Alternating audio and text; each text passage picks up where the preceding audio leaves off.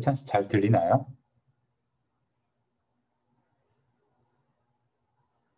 예, 감사합니다.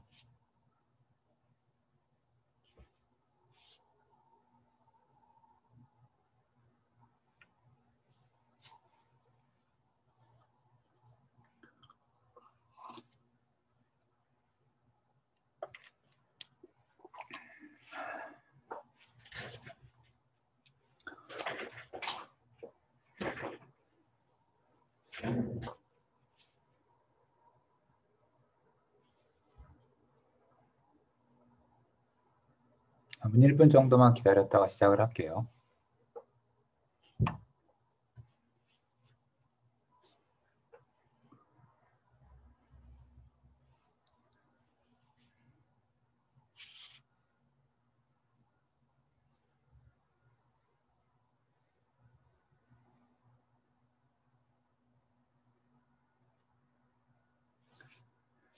Okay, so let's start today.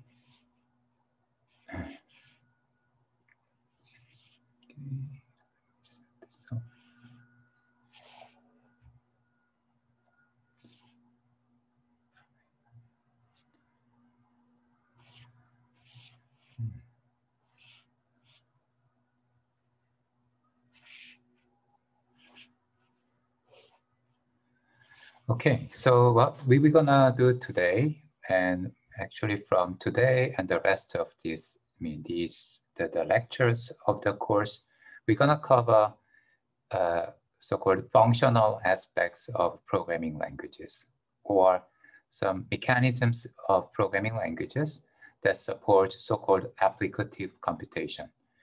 So by maybe motivation,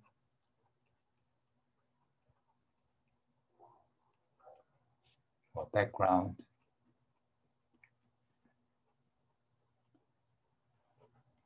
So first half of the course, the programming language we considered is the one which supports imperative computation, where all the computation is done by state updates. So we store something to variables, and then we read some values from the variable by continuously updating or reading those variables. So some computation proceeds, and then at the end of the day, we get maybe compute factorials or some other quantities that we care about. But there is another way of writing computation that is in terms of function application. So you can define functions, and you can apply those functions, and in doing so, you can actually achieve whatever you can do in the imperative computation. And so theoretically, imperative computation, and then the other kind of computation that we're going to look at, which is what I call applicative computation. That what I mean by this is by function definition and application.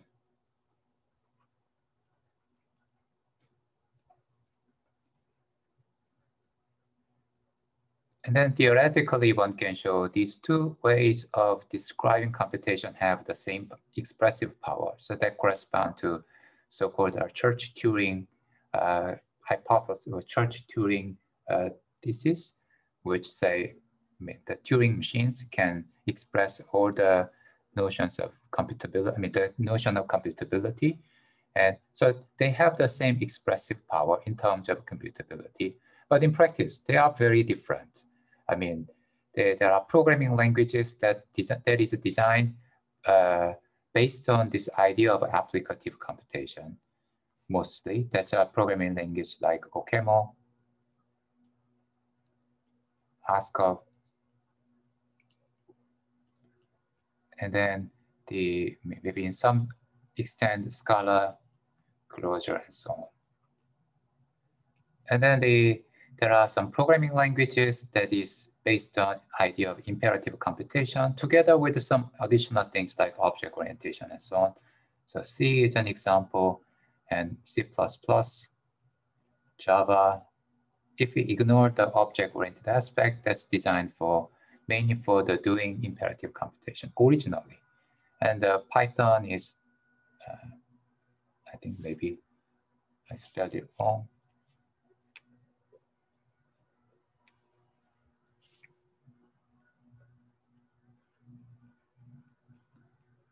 Python, in some sense, Julia is also similar. However, nowadays, it turns out what people realize is that actually for achieving some jobs, doing something using a programming language, it's extremely convenient to have a facility for writing imperative computation, as well as applicative computation together. So nowadays, if you look at programming languages like C++ and Java, Python, I'm not sure about Julia, because I don't know Julia that well, but C++, Java, Python, they support high-order functions. In some cases, in a bit limited form, some cases in full generality. Although these high-order functions are originally coming from this idea of applicative computation. That's because in the case of Java, having this kind of high-order function is extremely useful when you do something with the so-called collection library. So it happens that before Java properly support high-order functions, they mimic these high-order functions, which appears in functional languages using objects. So, and it was a bit clumsy, but now you can have a much easier way of using collection library in Java because of good support for high-order functions. So what we're gonna do today is we're gonna study something called lambda calculus.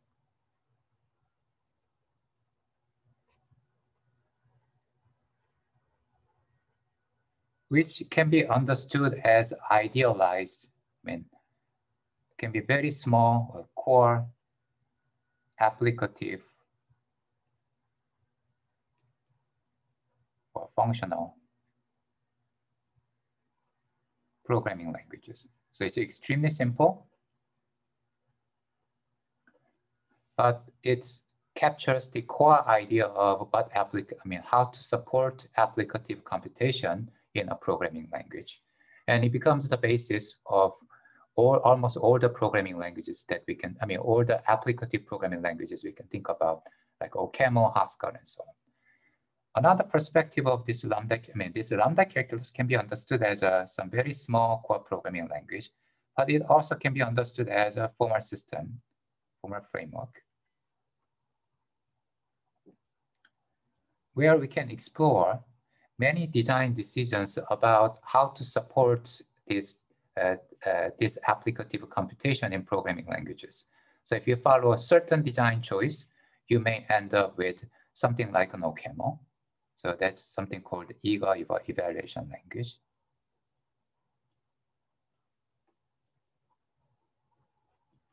And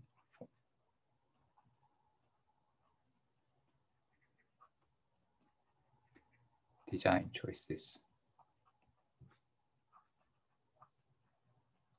of programming languages. So some choice leads to the eager evaluation language like OCaml. And that also describe how the functions are supported in Python. The anonymous functions like lambda is supported in Python and so on. Also, they're gonna lead to so-called lazy evaluation languages, or sometimes called call by name. And more precisely, call by need. Programming languages. And these languages are like Haskell.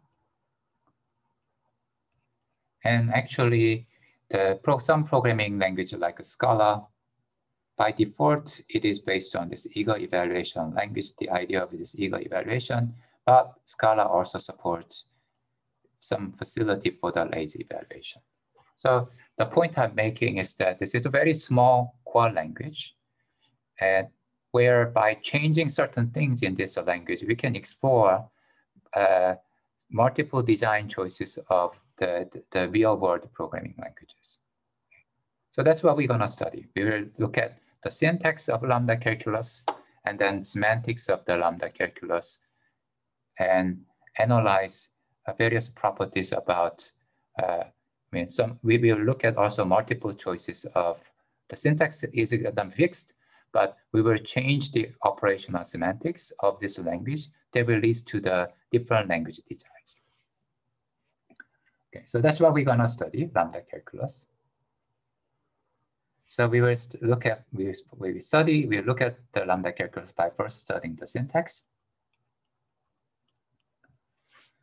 And the syntax of lambda calculus is really simple. So something strange happens again.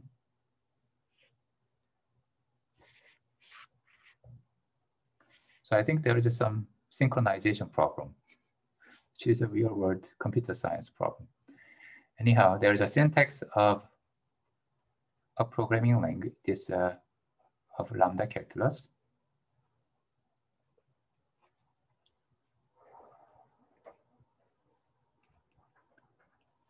So, the syntax is very simple.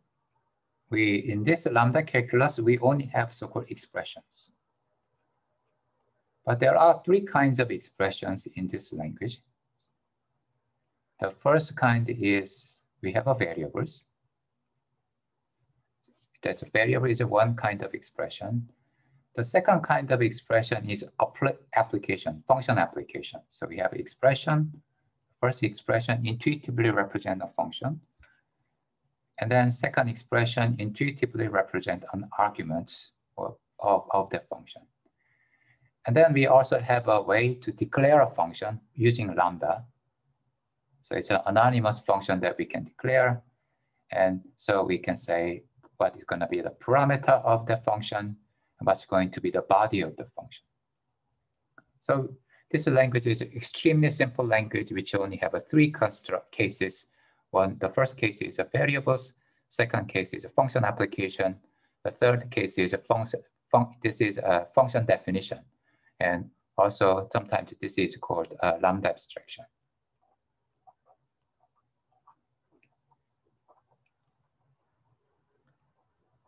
If you have some experience with, the Scala or maybe in Python, in Python you can write a lambda to define an anonymous function that corresponds to the third case. And I think most of you already see function application in many, in most of the programming languages that you experienced with before. Okay, so let me just show you for examples.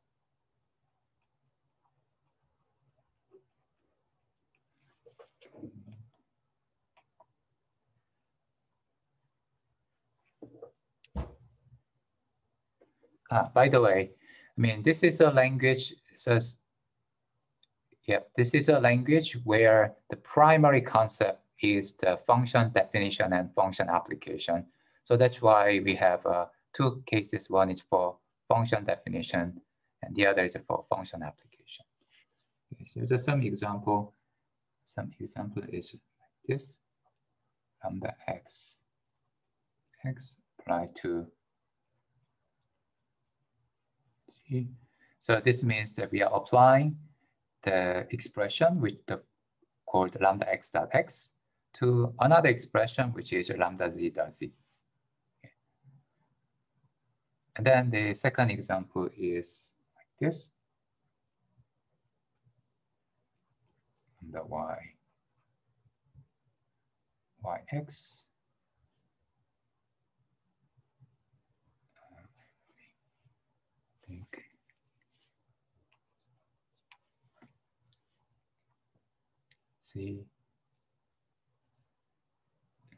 CW. So we have outermost case is a function application. So we are applying in this expression to this expression.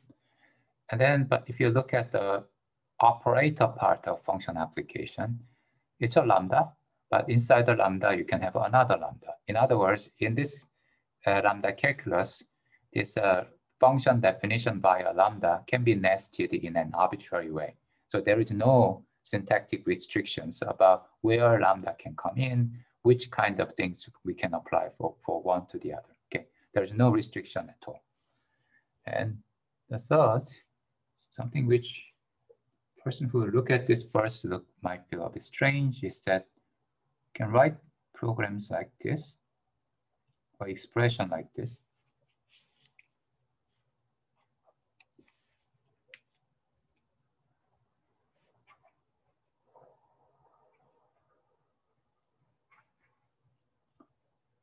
So this is a similar kind of expression, but one thing that I'm sure some of you may not feel there anything strange, but some of you might have felt something strange. Something strange here is that we have a x, but x is applied to itself. That is also completely okay, because I mean, nothing in the syntax said we can't apply some variable to itself. But if you now think about this, this is a bit strange. That's because you have, I mean, intuitively you think x represents something, and then so you are applying something to itself. It's like a self-application. And this self-application is a bit hard to understand if you think of this as a mathematical function. So that's why the domain theory and so on is developed. But in lambda calculus, in terms of syntax, there is no problem at all. Okay, so how to do the programs in this language? Typically, when you do the program, we do program by encoding.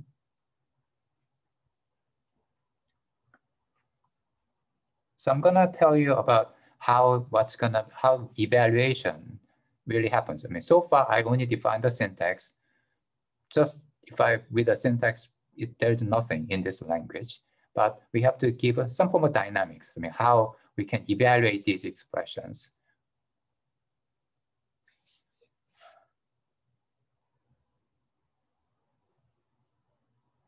So Juan, you're right. I mean, in Python, perhaps you can do the self-application as well.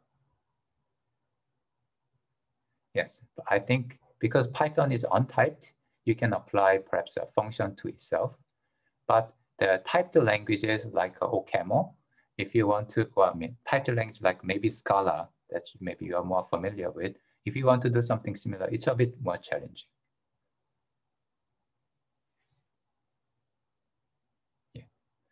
Okay, so for doing the programming in this language is doing by encoding. And actually, when I think this lambda calculus is developed by either Church or Corey, maybe Church. But then when that person developed this calculus, he used it to define the notion of computability. And that notion of computability involves some encoding. So because I mean, there is nothing like numbers here. We have to encode like a Boolean values, numbers in this language. So typical way of encoding the Boolean value is maybe encode things by functions. So here's a way to encode Boolean. I mean, this is an encoding of true in this language. This is an encoding of false in this language. So then you can define, I mean, based on your intuitive understanding about what's really going on, you can define operators like AND or modular these encodings. Okay, so that's and then other things for numbers. I mean, there's a very well-known encoding of numbers by so-called church numeral, which is you say that the number 0 is encoded by like this. So number 1 is encoded by the x, f applied to x. So it's encoding of 0, encoding of 1. Encoding of 2 is recorded by this of x.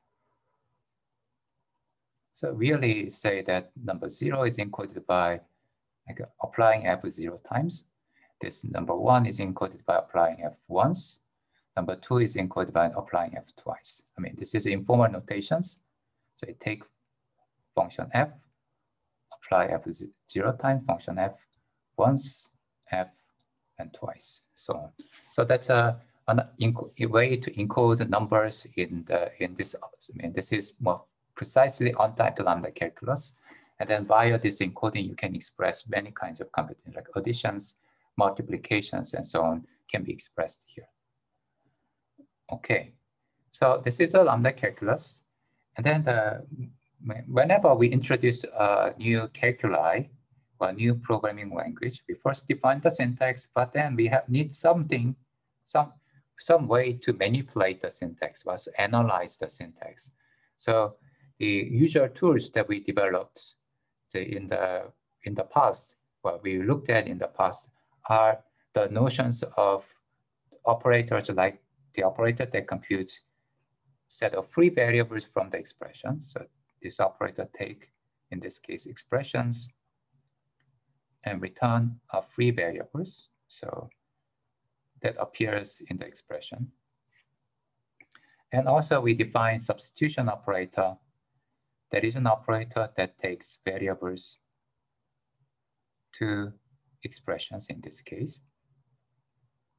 And then we define something, the operator that applies this substitution thing, which is it takes expression and return expression where the substitution is applied. And in the case of lambda calculus, there's one very important concept that is called alpha equivalence, or renaming equivalence.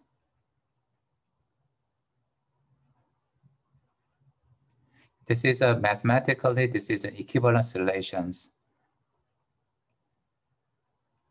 on the set of expressions, which is really where we say two things are equivalent if we can obtain one expression from the other by renaming variable bound by lambda expressions. So I'm going to tell you what these are, but I think the best way to really do it is for you to think about this first, and then let me give you more explanation about it. So here's an exercise. For 3, I don't think you can do it because I perhaps have no idea what alpha equivalence means. But number 1 and 2, you can actually define this. So here's an exercise I want you to do. Define FV, which is taking an expression and return a set of free variables, and the substitution operator. And just like in any other programming languages that we studied, this language is defined in terms of the grammar, abstract grammar, which means that it's an initial algebra. And one reason we talk about initial algebra is because we can do syntax directed definition. So you can do the syntax directed definition of what this FV is and also what substitution operator is. Okay, I will give you 3 minutes to do so.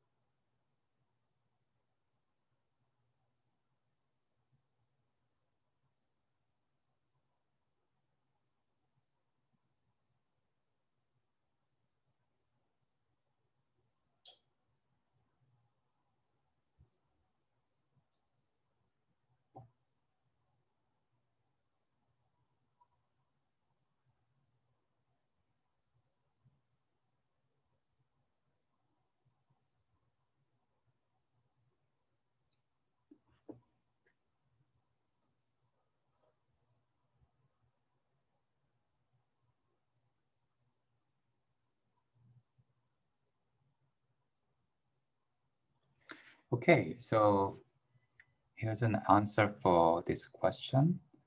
So if for free variable, we do the syntax-directed definition, that means we do case analysis. And there are three cases: variable, application, and lambda abstraction. We do case analysis, and we can also use recursions or inductions to define the free variable operator. So free variable operator is defined by case analysis, is either expression and a variable or application or free variable lambda expression. In each case, we define what's going to be the free variable in a given expression. The first case, the free variable is a singleton set X. Second case, the free variable is, we collect free variable of E1, and then we collect free variable of E2. The third case, our intuitive understanding of a lambda expression is that variable X inside the lambda is a bound variable. So what we do is that we compute free variable of E and get rid of this bound variable X from the free variable. So this is the definition of free variable that corresponds to your understanding about what free variable should be. And then the definition of the substitution is also very similar, but the key intuition behind this substitution operator is that we want to replace, we have apply substitutions to some expression E, then intuition is that we want to replace the free variables appearing inside E, not a bound variable, but free variables, by using the substitution operator delta. Okay? So we do define this syntax directed way. If we have a variable X, apply the substitution, that's gonna be the substitution applied to X. And then if we have application and apply the substitution, that's going to be just recursive application of substitution to each component, operator as well as operand. Now the tricky part is for this lambda. That's because we have to be sure any appearance of X, any variable appearing in E, X appearing in E, it's not a free variable, it's a bound variable. So that's the first thing we have to worry about. Second thing we have to worry about is that this binding of X outside the lambda should not capture the X appearing after the substitution. Okay, so that's the kind of issue that we thought about before when we define the substitution for the universally quantified first order logic formula. So we approach this in exactly the same way. We potentially rename X to X new. And then when you apply substitution to E, we change substitution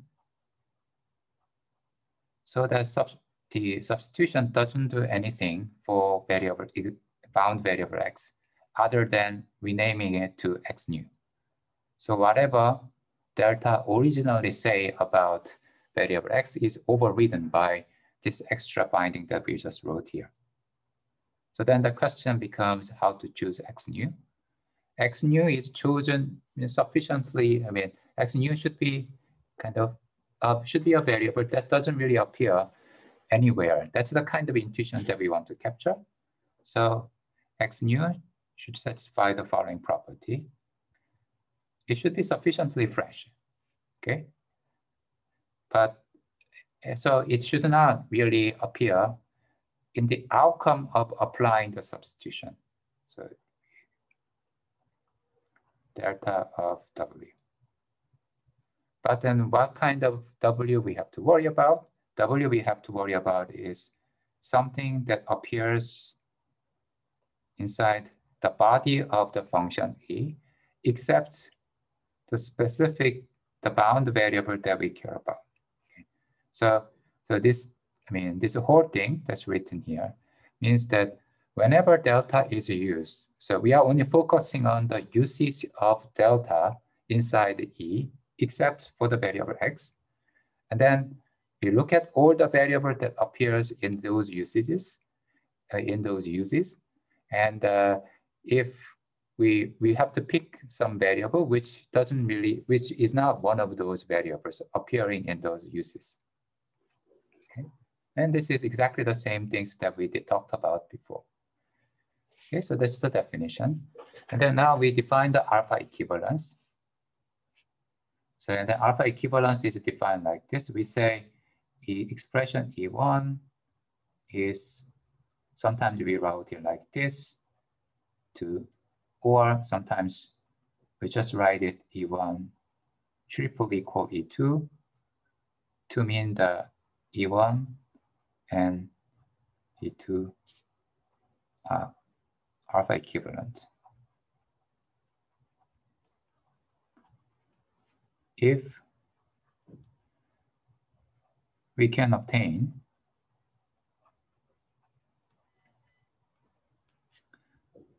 E2 from E1 by applying renaming substitution.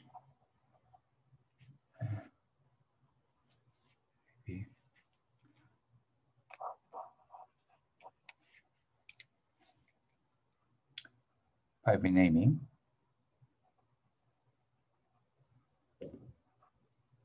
the bound variables in E1, 0, or multiple times. So what do we mean by bound variables? And bound variables are the variables that's bound by the lambda expression. So if you have something like this inside the expression E, then this X as well as X appearing inside the body of the lambda, they are the bound variables. And renaming means that we are applying the substitutions that rename X to something fresh, okay? So the renaming means that we are applying, if we are given lambda X dot E, we change by some Y E.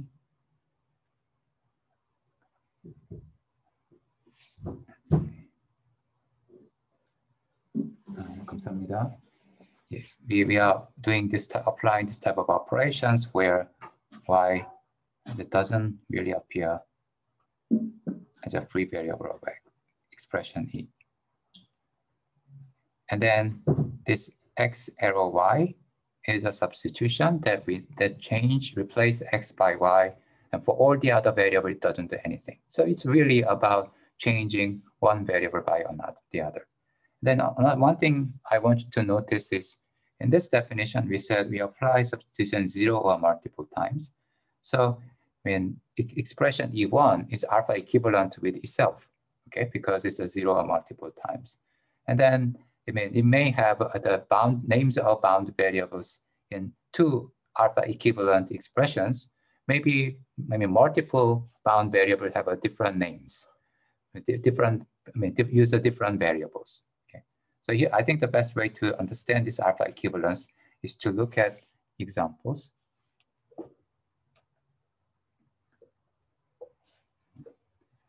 So here's one example.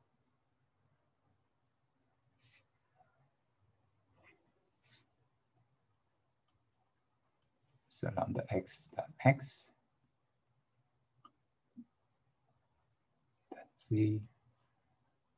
That is alpha equivalent to Y. So here we renamed Z to Y, and we rename Z to V, X to Y. So that's, and by those two renaming, they are alpha equivalent. Then a bit more confusing one is like this: lambda X, lambda Y, X. That is alpha equivalent to lambda Y, lambda X, Y. Now, if you think about this intuitively, They has to be equivalent. Really, there's a first bound variable, second bound variable, maybe like this. In second bound variable, write like this. And then the x is with respect to the first bound variable. And that's the same. This is a first bound variable. And then this is a second bound variable. And y corresponds to the first bound variable. So if you ignore the exact character of a bound variable, the character name of bound variable, and just focus on first or second bound variable, they talk about exactly the same thing. And you can actually show these two things are alpha equivalent formally as follows. So we name, we say the one above is the same as lambda z, lambda y dot z. So we rename x by y, no, x by z, and then we rename y by x.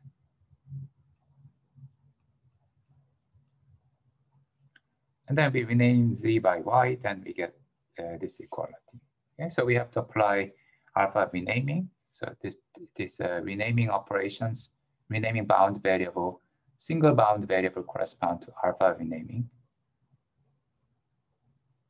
So we apply alpha renaming once, twice, and 3 times to show that two things are alpha equivalent.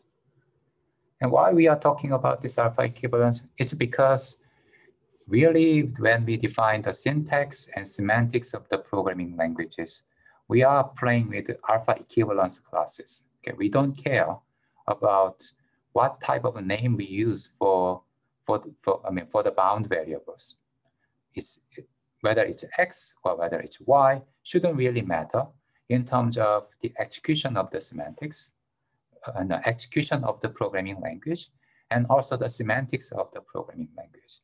Okay, so in other words, we are really when we define the execution model, which will be done by so-called contraction relation and contraction reduction evaluation relations, and also when we define denotational semantics, things will be with respect to alpha equivalence classes.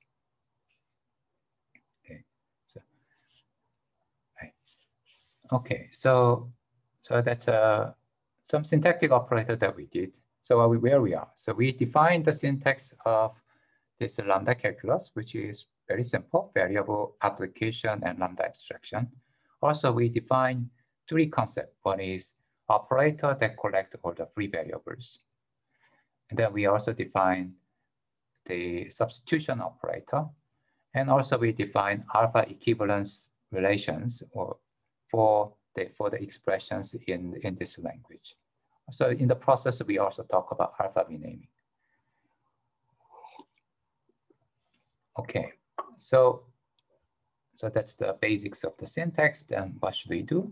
The next thing we should do is to define some form of execution. So the reason we define the programming language is to describe some process, some kind of changes that's happening. So in this case, we're gonna define something called contraction relation, right, written like this, and also something called reduction relation.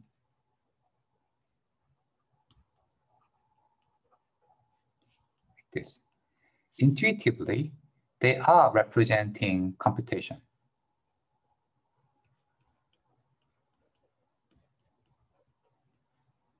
With expressions in lambda calculus. However, John Reynolds later distinguished, this contraction relation and reduction relation, and then somebody called evaluation relation.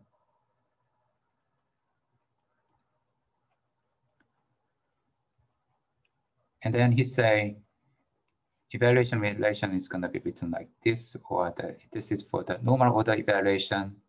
The eager evaluation will be written like this. And he wanted, so this part I'm going to talk about it again. So this contraction relation and reduction relation, I'll talk about some of the computations, which is not necessarily be the computation done by the actual machines, okay? And then this evaluation relation is the represents some subset or some special kind of special way of using contraction relation and reduction relation that closely correspond to what's really going on in the real machine when the machines run programs.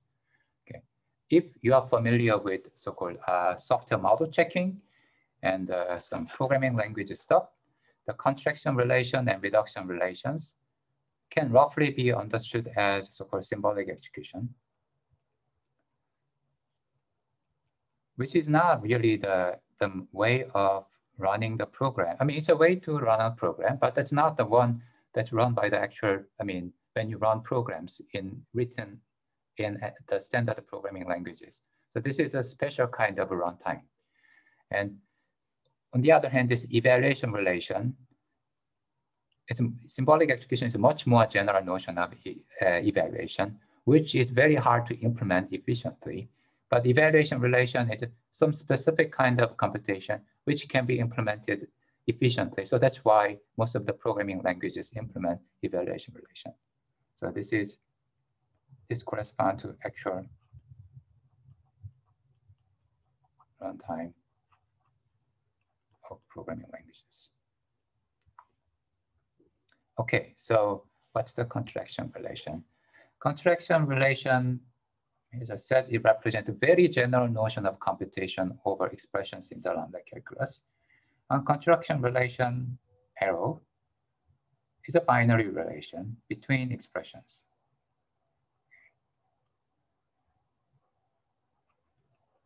And then this binary relation is defined by the inference rule. It's defined like this. We say that three inference rules. The first rule said if we have application, but the first part of the application is a lambda expression like this.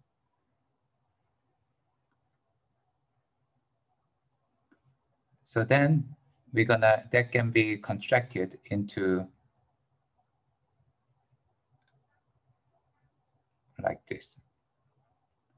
So this one said we have a operator, which is a lambda expression, operand or argument to this function, which is E2. And then the relation describe running this function call. So we run the body E1, where the bound variable x is now bound to the argument E2. Okay. So this is a substitution which replaces x by E2, and all the rest, it doesn't do anything. But intuitively, this step represents, doing the function application, running the function application. And this is called beta reduction. Check the name.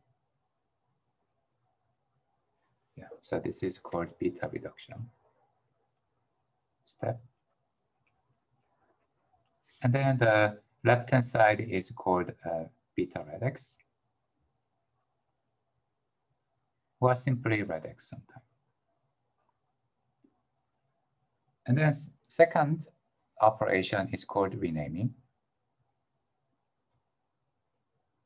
It say that if we can go from E1 to E2, and then E2 is alpha equivalent to E2 prime.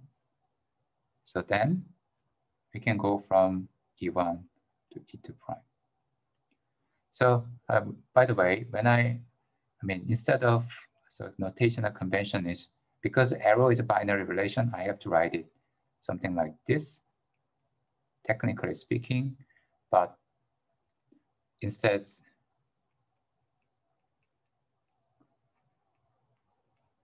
of writing this way, so we will write E1 arrow E2, because that's more closely expressed. It becomes more evident that we are really describing computation step. So the first is called This is beta reduction. The second called is renaming. So that what renaming really tells us is that this contraction relation is defined over alpha equivalence classes. Okay, so anytime during this contraction step, we can apply the alpha renaming. The third one is contextual closure.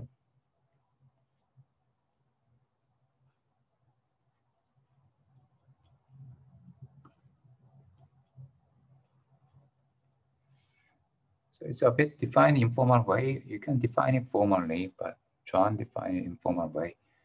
So if E1 goes to E2,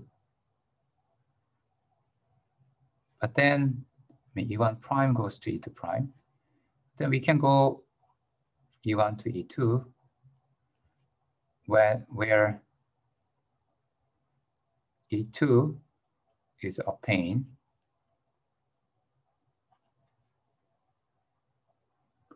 from E1 by replacing the E1 prime inside E1 by E2 prime. So this is, a bit wordy, but the intuitive picture about this contextual closure is that, think about I have a E1, and inside the E1, there is one occurrence of E1 prime, okay, somewhere inside this expression E1. So then we said, if E1 prime can go to E2 prime, so then this, if you just carry around what goes before E1 prime, what goes after E1 prime, just put it there, and then define it by E2. Then we can also say E1 goes to E2. Okay? So in other words, this contextual closure means we can enables us to apply something like a beta reduction and renaming to anywhere inside an expression. So here's an example of this operator. And this is a very powerful operation. It does something that's not typically done by programming languages. So you can see this by some examples here. Maybe the best way to do some example is actually doing some exercise. So the contract the left-hand side expressions as much as possible.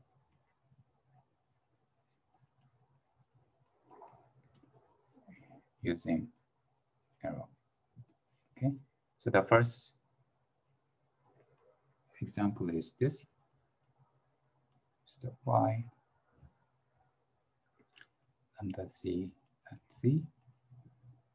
The second, lambda x, xx, z. The third,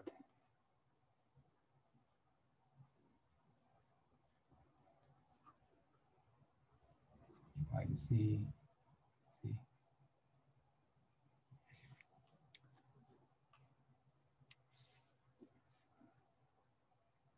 W.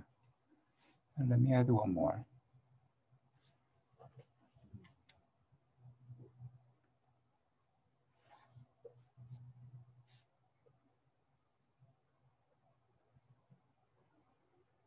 Lambda u, v.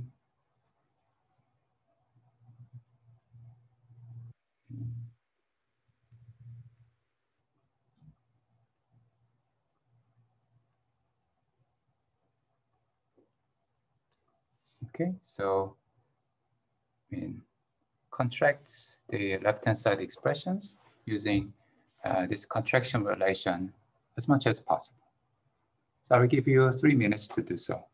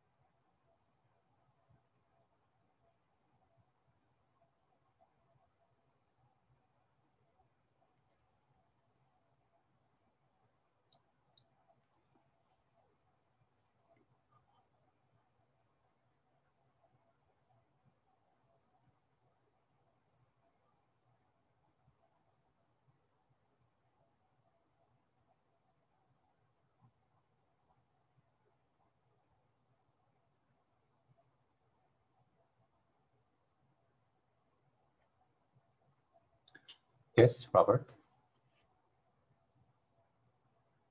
So contraction relation represent computation. So if you, this one, the first beta reduction step is really modeling function application. So if you keep doing this contraction, eventually you get an answer. So in the functional languages, the actual implementation may be a bit different, but conceptually what they are doing is that if you write lambda expressions in a functional languages and apply it somewhere, and these contraction, they follow essentially this contraction relation and produce an answer in doing so.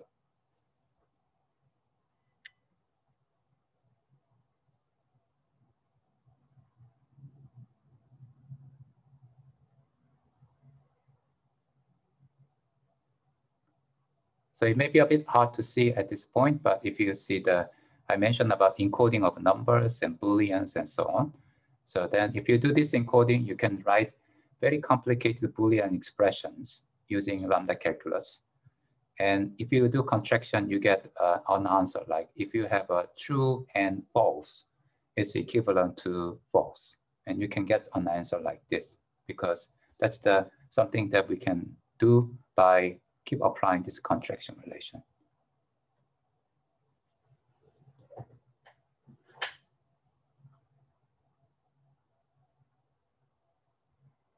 Did I answer what you asked, or I answer something else?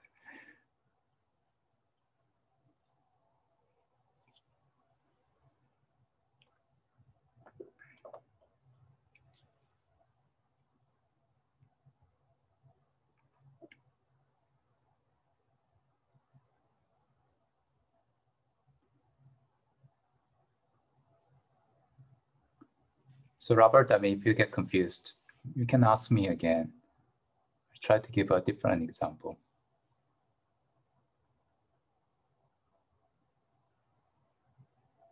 So in lambda calculus, you can't, at the moment, you can't really.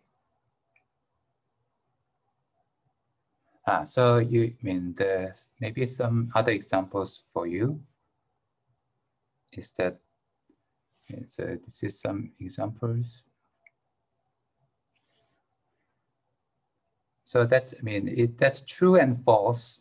So we define that what you wrote there as a true. So suppose we have an AND operation. So we define AND like this, okay? It takes two values, X and Y. And then it takes some third one, Z. Okay. And to get an answer, I forgot how to write in AND. Maybe not AND, but let's do it with the church numeral plus. So we want to define plus for the modular the encoding that I mentioned to you. So that's gonna take one number, N1, where N1 is not a single number, it's a complicated expressions in the lambda calculus, and N2. And then what it does is that it takes X and it apply N2 to X first and then N1. So I'm saying that's a plus operation, okay? Why? Now, if we define plus operation like this, then I might want to compute something like plus, not 3, 1 and 2, okay?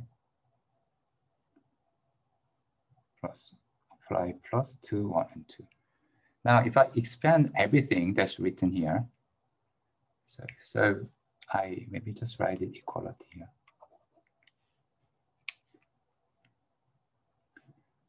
So the plus 1 and 2, they are all encoding of some lambda calculus term.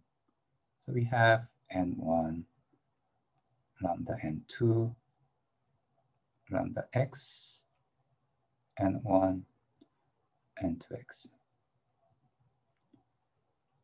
And then number 1 is take function f.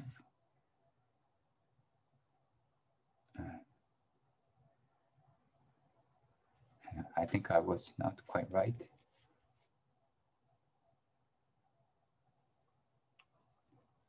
So maybe,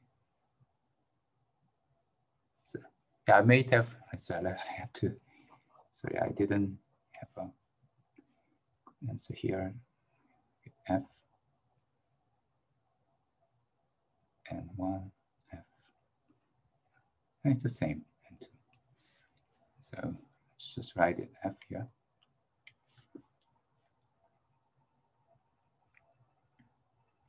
So lambda F1 means you take a lambda X, F applied to X. And 2 means that F lambda X, F applied to X. Okay. So in that setup, one question we can ask, is it going to be the same? I mean, well, is it going to be contracted to 3, which is this expression?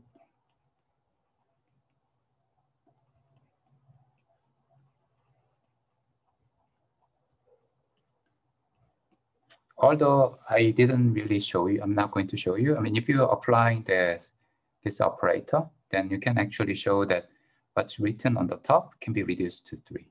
So that modular this encoding that expresses the, I mean, our encoding of a plus actually represents the plus operation. So that what you wrote is a lambda x dot lambda y dot x. I mean, that doesn't represent any computation at all. But if you start to do something like this here, then it does represent some the computation.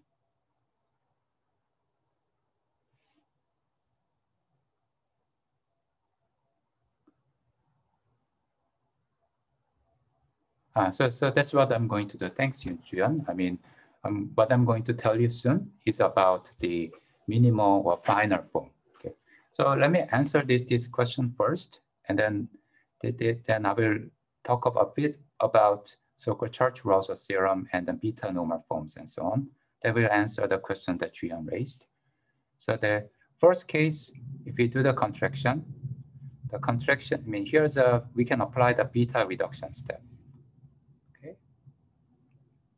So beta reduction, say if we have a lambda, in this case, we have lambda x dot y, and we have an argument, in this case, lambda z dot z, and we take the body, which is y, and apply the substitution. But y doesn't contain x, so this whole thing get contracted to y via beta reduction.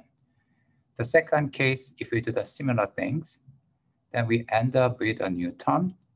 So we take a body. This case body is y of x applied to x. So we do this beta reduction, and beta reduction gives us lambda z dot z because of the first occurrence of x, and then lambda z dot z again because of the second occurrence of the x. And then we have a beta red x again, apply the beta reduction in this case, then because the body is just z, and then argument is lambda z dot z, so we end up with the final outcome is lambda z dot z. Okay, and then the third one, actually there are multiple ways of contracting this.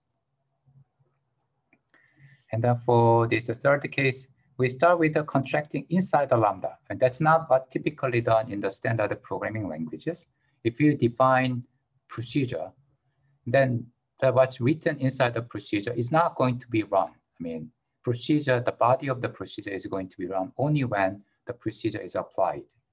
But inside the lambda, in the lambda calculus, you can run inside the lambda, instead the body of the procedure, even before the procedure is or function is applied.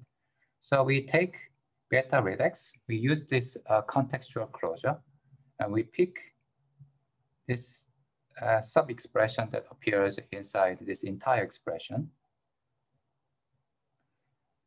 And then we recognize this actually sub-expression is a beta redox, some function applied to z. So we apply this beta redox. So then that's going to be, right? Yeah. So that's going to be lambda x and z applied to z and zw. And then this is another beta redox. And if you apply substitution, the beta reduction, you end up with z applied to z. And there's another way to obtain z applied to z, which is we first apply we look at this beta redox. We have a lambda x and z applied to w. And if we apply the beta reduction in this case, we end up with something that's correspond to lambda y, yz applied to z. Now, if you apply the contraction again for the beta reduction, you end up with z applied to z. Note that these two answers are the same, right? Yeah, I mean, this may or may not happen, but it happens that in this case, this answer is the same. And then the third one is more interesting. So in the fourth one, there are two beta redoxes. One is this guy. And the other one is this beta redox. Let me erase this. Make it a bit larger.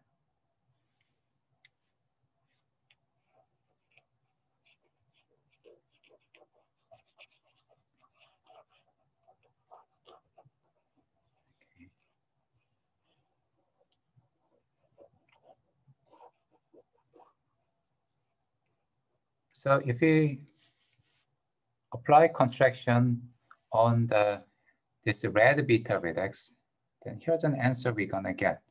Now, if you look at the body of the function, which it ignores, the body is just lambda v dot v, which ignores parameter u. So if you apply the beta reduction, you get lambda v dot v, and that's it. I mean, we can't really go anything further. But if you follow a different path and apply the beta reduction on the blue part, then we get something like this: lambda u, lambda v dot v, and the body is xx, and then each x, the first x is going to be replaced by its argument, which is lambda x, x dot x. Second is going to be replaced by exactly the same thing. So you can see that even though we apply the beta reduction here, we end up with exactly the same expression, which means that if you keep doing this, I mean, we will go on forever. Okay. So this shows sometimes if you choose the contraction in one way, you end up with infinite computations. If you choose the contraction in a different way, you end up with this computation where you can't really go anything further. Okay. So now here I go back to the answer, the question that Juyeon raised. So we define something. So we say that some expression E is a beta normal form. Okay.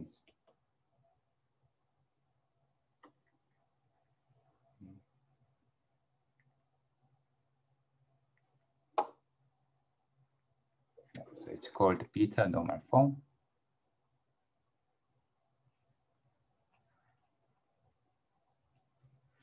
So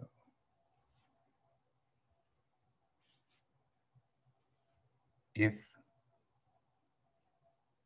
E cannot be contracted, what does this mean? It means that there does not exist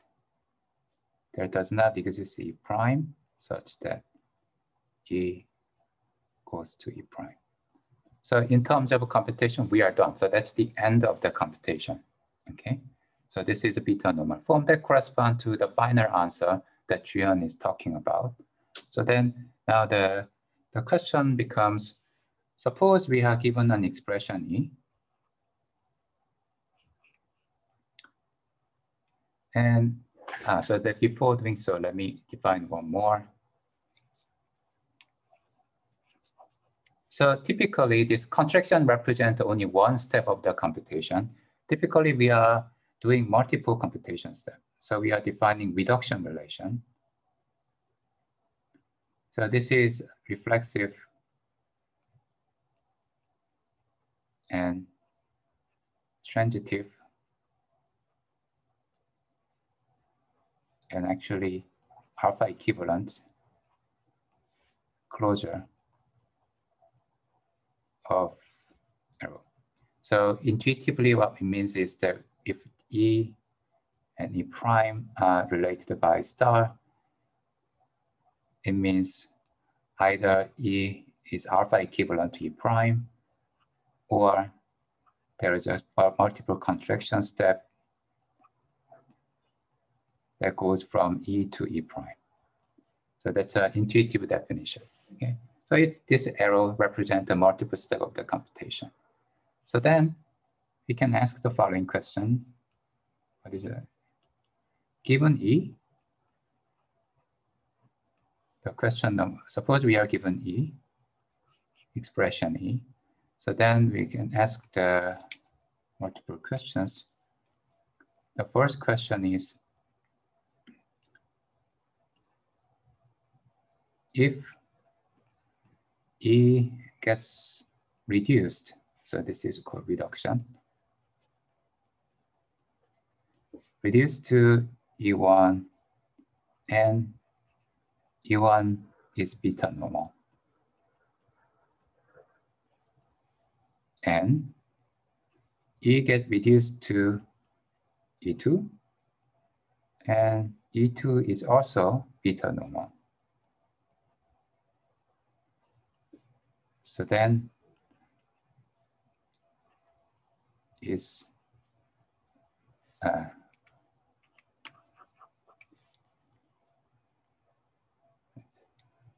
our E1, and so maybe our E1 and E2 will be alpha equivalents.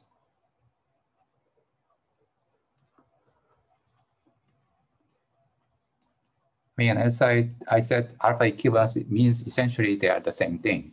So what does this first tell us? It tells us if E1 goes to E2, so E1, if you do the computations by this contraction and reduction and all the way until you get an answer, E1, the same thing for the E2. Are we going to get the same result? Well, maybe different. If it's different, that means lambda calculus is inherently a non-deterministic. So there may be multiple outcomes are possible. And if it's the same, that means alpha calculus and the lambda calculus is a deterministic programming language in some sense. And then the second question is, suppose is given E, is it always possible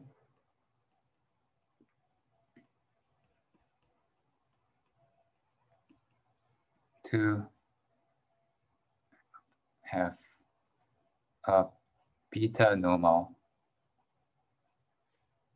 E1 such that E get reduced to E1? In other words, is it always possible to get a terminating computation from E1 that gives the final answer, that gives an answer that cannot be reduced to anything further? Okay. Is there always going to be a terminating computation? That's the third question. And the second question. And then let me just show you the answer for these two. For the first, the answer is yes. Okay. The language is deterministic. For second, the answer is no. Okay. So it is the case that it's a bit more subtle than just no. There are cases where if you can write an expression E, which doesn't really have a beta normal form. It can be contracted again and again and again. An example here is this one.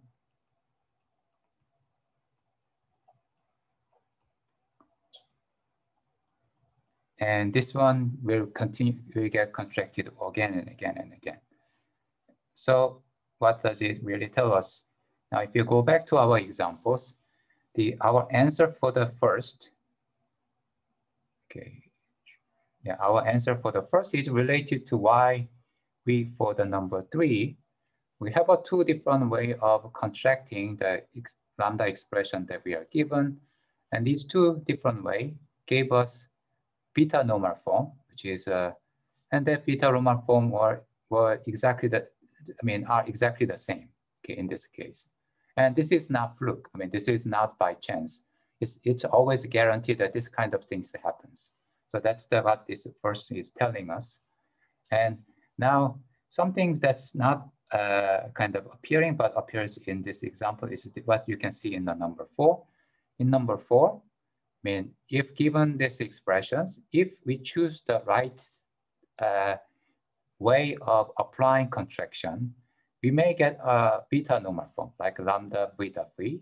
But if you apply this contraction in a bit different way, you may end up with the non-terminating computation, something that goes on forever.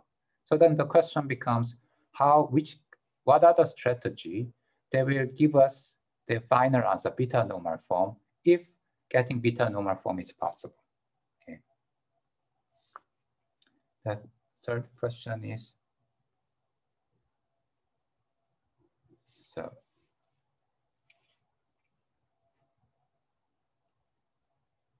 what is a strategy of applying the contraction relation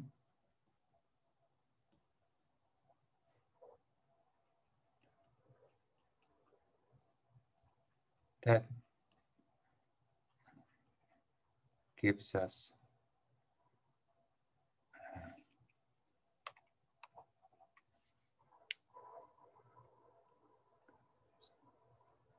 the beta normal form